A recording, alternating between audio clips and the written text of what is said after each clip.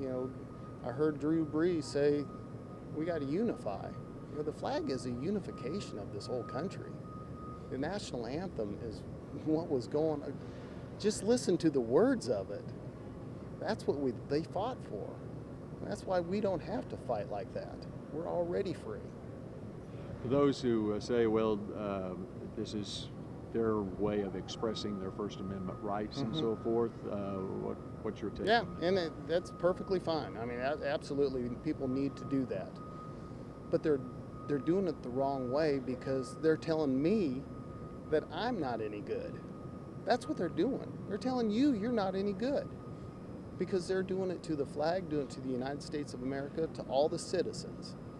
And that's not right. They shouldn't be doing that. Protest on a specific subject, individuals, whatever. There's bad people out there that need to be punished for what they do. But it's not all of America. As a former player, does it sour you at all on what you're seeing? Yeah, I personally don't want them into my fraternity of being NFL players.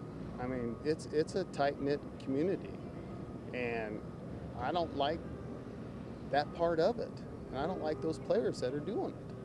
I don't consider them part of my family. How would it be handled in the locker room back in the 90s with the Cowboys?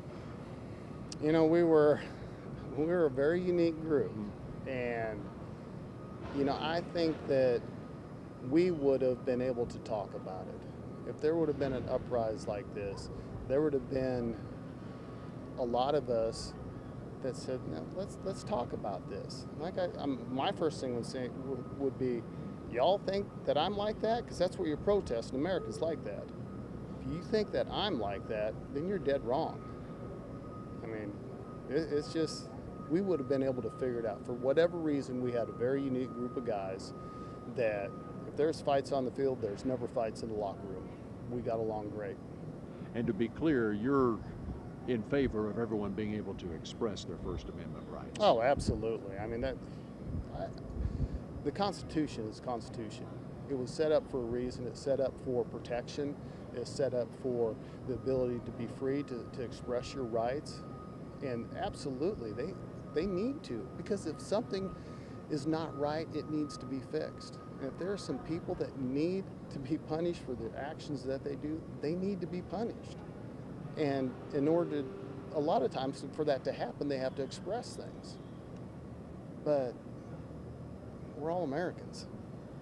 And there's a proper place to express your opinion? Oh, absolutely. Yeah, absolutely. All right.